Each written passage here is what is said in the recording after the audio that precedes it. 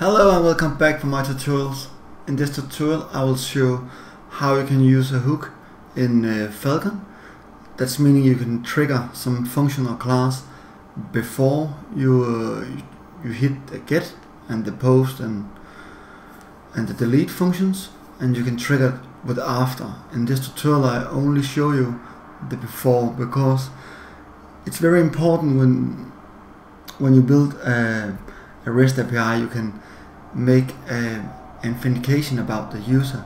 It is logged in, it's not logged in. If it's not, reject before you trigger the function. So let's starting to import our Falcon. And then build our class, object resource.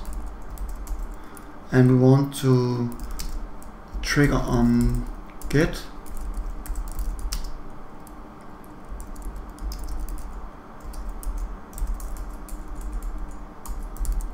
And we want to trigger on post. But what I want to show you here is it's basically you want to update an account, or you want to get information about account, and both require you are signed in as a user. So let's play around with that. Now we have the two functions. We want to trigger our API. We need to add a root.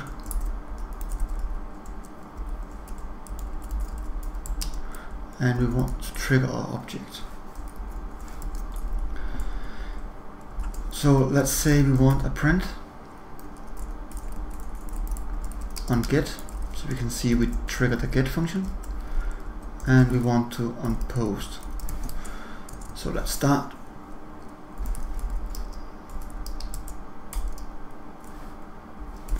Okay, let's say this one. Sorry.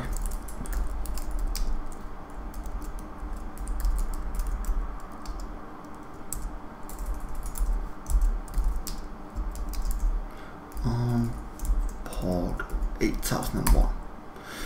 Now it's open and see nothing respond, but it's triggered.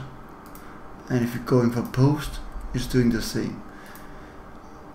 So let's stop it again, and now we want a little more. We want an output.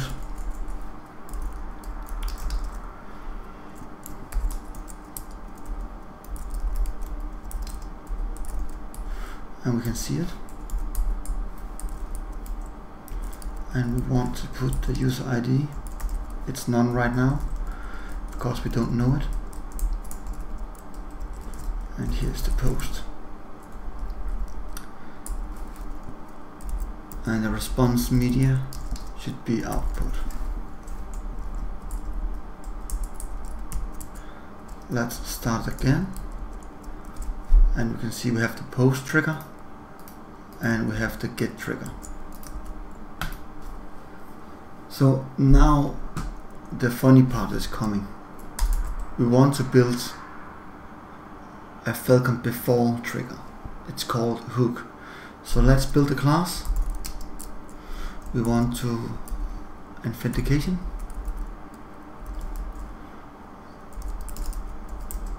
And we want to say when we call it, we want to it's called self, and we expect a rows, a list.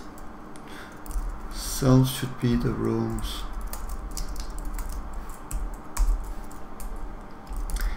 And when we call the class, we will trigger this function. Self request respond resource and params. What we want to say is you're logged in as a row. In this funny case, we only play around with an element. So let's say if element in the row we use later. Then we want to say the response user ID is equal to 5. It could be anything. Else we want to quit it out with a Falcon debug.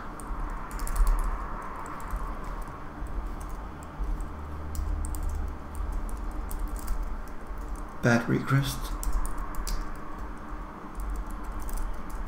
And then a message.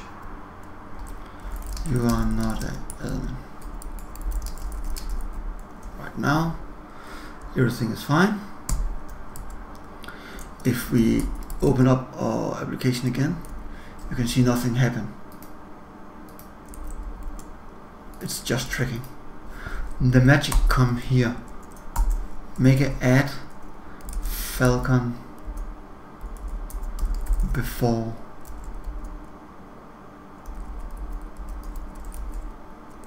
and then we say element, because our user is element, and normal and guest. That's what we want to get access for in our use case.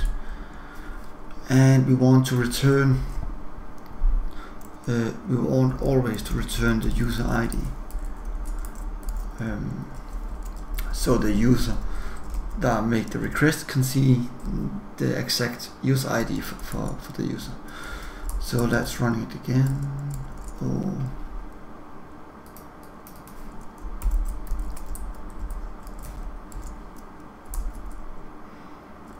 The rows is not. It's a spelling error, sorry. Now we're up and running again, and you can see it's internal server.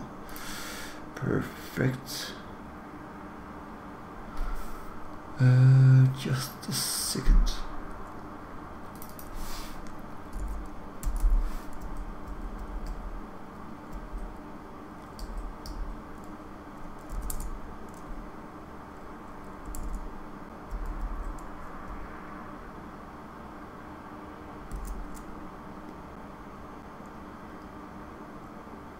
Should be here.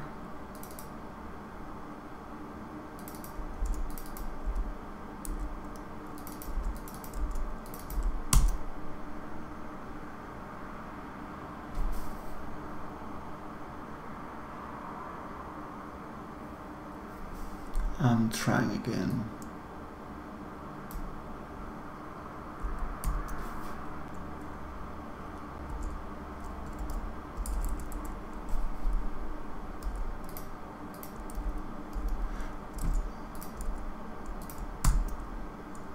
Let's say we want to request, sorry, it's my mistake. It's because post doesn't have a response. Here and post. Okay, never mind. I have a little error here, but the idea is you want to transfer the information from the call.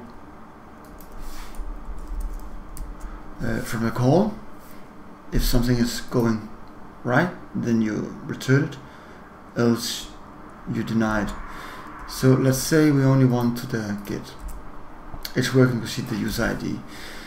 I probably have been too quick to make this simple with the post, but the idea is you trigger the before function before the post and the before the get.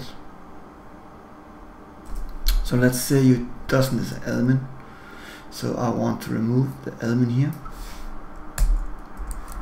from the user. Start the request up again, and we see the bad request, and it's still have a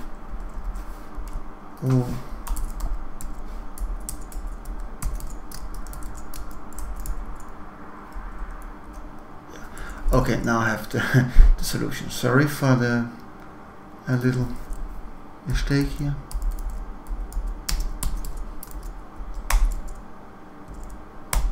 Yes, you need to trigger the Falcon before